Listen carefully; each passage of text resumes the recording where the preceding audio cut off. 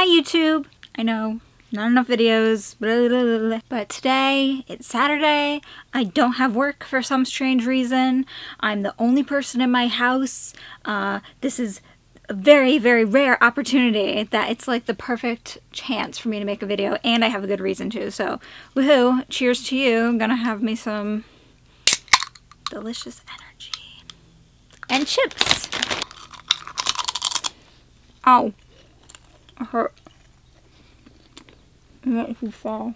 As you may or may not have noticed, I'm standing today because it turns out, for some reason, the sun is really bright today and the lighting gets really bad if I don't block the window. So you may have also noticed that I have on my half-broken Zelda necklace from my Zelda cosplay. If you have interest in seeing pictures of that, they don't really exist, but there's a few selfies on my Instagram, so I'll put a link down below. But today I'm actually not talking about Nintendo, I'm talking about a new gaming device that I've gotten my grubby hands on. This little guy is called the GPD WIN tablet. Please ignore the bad screen bubbles. In fact, I'll just take the screen protector off because I put it on so badly. Goodbye, screen protector. I'll get a new one. It's a nice tablet, it's a really fun tablet, and it's also a little tiny gaming laptop. PC. It was a good theme song. Now you know what it is. Now I don't have to do the review. So what this is literally just a teeny tiny Windows 10 PC in tablet form that comes with the setup of an Xbox controller, so built into the keyboard, and a full keyboard. So basically it's a little tiny gaming PC. Ain't it cute? I was provided this free of charge to review from GearBest.com. So big thank you, GearBest.com. I'll be putting the link for this product down below on their website, as well as a coupon code that they gave me to share. So that brings the price down a bit. The price with the coupon code is actually only $300 even, so really cool, really good price. But whether or not it's worth it to you, we'll see. So here we go. Review. Mwah. Okay, so now that I'm looking at my camera screen, I realize that the jig is up, but everyone can see that I'm still wearing my pajama pants midday on a weekend. So I just wanted to quickly show what actually comes with your purchase. If you purchase a GPD, you get obviously the tablet itself. Charging cables, it uses a standard USB Type-C, I don't know if you can tell, which is the same as the Nintendo Switch charger, but I do find that for some reason this charger seems to be way faster than every other USB Type-C I own, including the Switch cable. So I wouldn't recommend stocking up on USB Type-Cs until you know exactly what's going to work, because this is actually the only cable that I found that works for the tablet, even though it is standard. And this cable actually does work on the Switch. I tested it out, so it must be that this one is faster. Allows more electricity to travel through it at a quicker pace. And a wall charger, which I haven't used because I have my own wall chargers. You get a pair of earbuds. I don't know if you need earbuds, but if you do, you got them. It also does come with a legitimate copy of Windows 10, which I am not going to show you for obvious reasons, my code for, but good to know that you're on the up and up with your copy of Windows 10. And then to look at the actual PC/tablet, I don't even really know what to call it. Please don't judge me for my desktop wallpaper at the moment. For a bit of a size comparison, this is a 3DS XL. They're very similar in size. The GPD does have a ever so slightly bigger screen. They're actually so close in size that I have been using 3DS cases for my GPD to carry it around.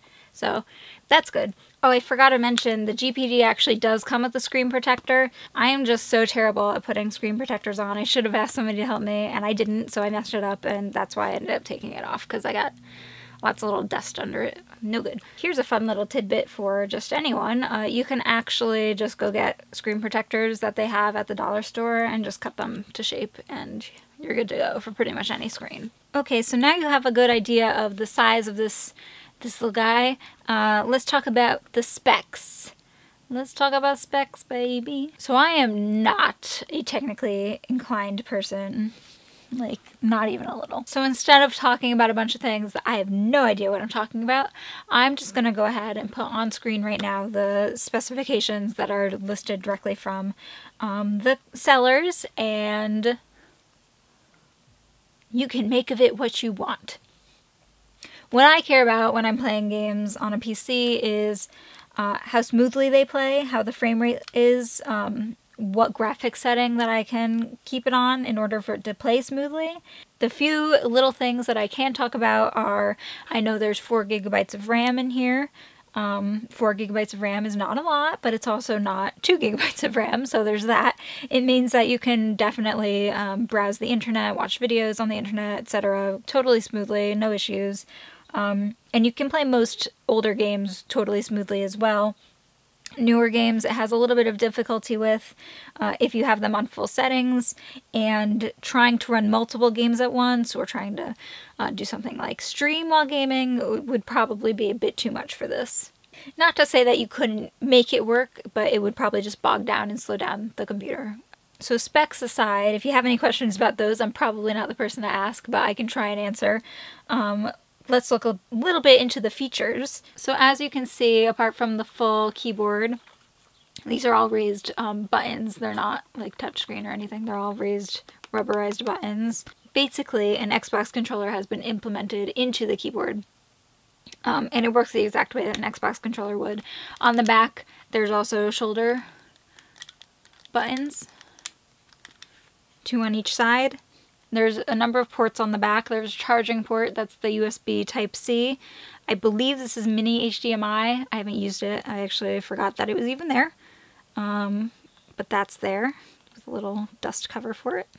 There's a port for a micro SD card, which it doesn't come with a micro SD card. I have bought one myself that I got on sale. This is a 128 gigabyte micro SD card. The onboard memory is only about 40 gigabytes after the OS installation and everything, which is not a lot. If you're only playing smaller games and you're only going to have a couple at a time, 40 gigabytes is probably fine, but if you're like me and want to have a nice little selection of games downloaded, I upgraded to the 128 gigabyte for about $30, so that was fine with me. There's also a USB port, good for any accessories that you might want to bring along with you. If you prefer having an actual mouse, you could do that. You could plug in and plug and go with a USB, or you could do something with a headset in here, or tablet, drawing tablet, you know, any number of applications that you could think of for the USB port. Headphone jack, of course, because it would really suck if you had a nice portable system and no headphone jack. Also on the back is this fan control, and I'll see if I can get the sound to pick up on the microphone, but basically you can keep the fan off. This is the medium range. Oops, I turned it up all the way. And that's the fastest one. The fastest one is a little bit noisy. I don't personally find it bothersome.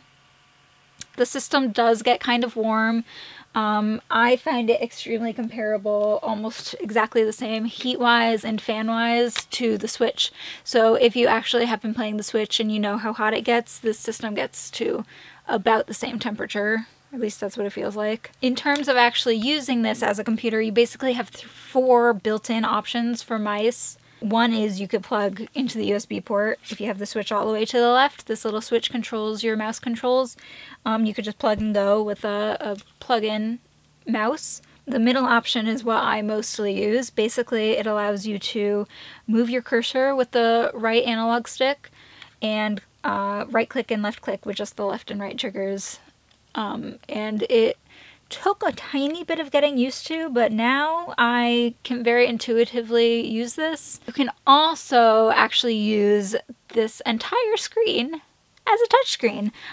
In case I wasn't clear about it earlier, this actually is a touchscreen tablet device on top of being a little tiny gaming PC, so you actually could open up things with the touchscreen and, you know, click around with that. I actually do use the touchscreen for a very specific purpose, and I'll show you just a moment. The fourth mouse option is actually the Xbox control scheme, so you can set it up to be running a controller. But the problem with that is that a lot of programs, including Steam, get a little confused when you switch back and forth once you already have a game open. So I have found that I have to get the game ready to open, swap over to the Xbox mode, and then press the screen to get the game to play. And that seems to work 100% of the time for me. So without further ado, I'm going to open up a few games in my Steam library and you can see how they run. I was pretty impressed with this, so I'm hoping that you guys will be too. So here's a little BioShock 2. I don't know exactly this is going to look like on the camera, but the colors do look true to game on my screen. And the sound is pretty good, and I have the speakers up. It gets pretty loud. I don't know if you'd have a reason for that, but if you really wanted to annoy everyone around you, you could play with the volume up on full blast, and it still sounds pretty good. So keep in mind this is low settings all around, but with the screen being as small as it is, I don't really think it's an issue personally. Oh, hello. So there's kind of a lot of stuff happening on screen right now. It's playing pretty smoothly.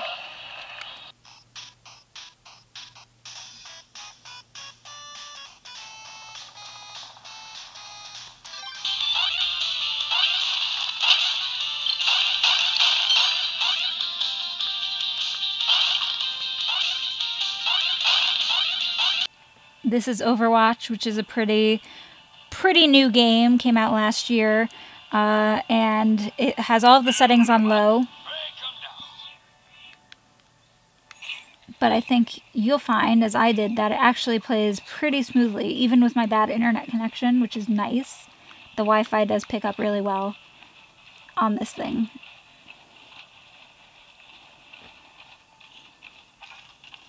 I'm playing sideways right now, so please don't judge my terrible Overwatch playing. I hope my teammates don't hate me after I ruin this game for them. I'm getting all up in the battle, and as you can see, I'm not doing a lot right now, but no frame rate issues really, no freezing. I'm not doing well in the game, but perfectly smoothly. I was shocked when I played this and it was going well. Okay, well, that was bad. But I was fully expecting this to play terribly on this tablet because it's just so small. I couldn't imagine that this had enough power to play Overwatch nicely. And when it did, I was shocked. So this is good. I'm going to be bringing this so that I can get my win of the day more days, because I usually don't, because I'm usually not home to get it. One thing that I do want to talk about being not great on this system is the battery life. The battery on this is 6,000 mAh. If you're going to be playing games on this a lot, you don't have a lot of time, especially if you're playing a particularly intensive game like Overwatch or something else that uses a lot of Wi-Fi and stuff like that. So overall, for me, this is fantastic. I have been using this every single day since I got it. I've only had it for a week. I've successfully played BioShock 2, Assassin's Creed 2, Overwatch, Braid, a bunch of older games. I was playing Sonic Adventure Battle 2 and ran into a couple of weird glitches, like the truck being attached to me, but I'm pretty sure that was Sega's fault and not the tablets. So the takeaway from all this is it's a really good space in between a tablet and a gaming laptop. I love it. I have been having just a blast with it. And the price is also right for that. It's not like you're paying for a full gaming laptop and getting just a tiny subpar gaming laptop. You're paying basically for a tablet and getting something that's much more. So that's my review of the GPD WIN provided by GearBest.com. I'll put my links down below. There's an affiliate link and there's also a coupon code. If you have any interest, then please take a look. All of the specs are on that website. You could see more information about it. There's also a ton of reviews of these out there on YouTube of people who go more into the technical aspects, which I did not do because I am not technical. If you have any questions about the GPD WIN, leave them down below and I will do my best to answer them. And until next time, love you. Mwah. Deku, deku, deku.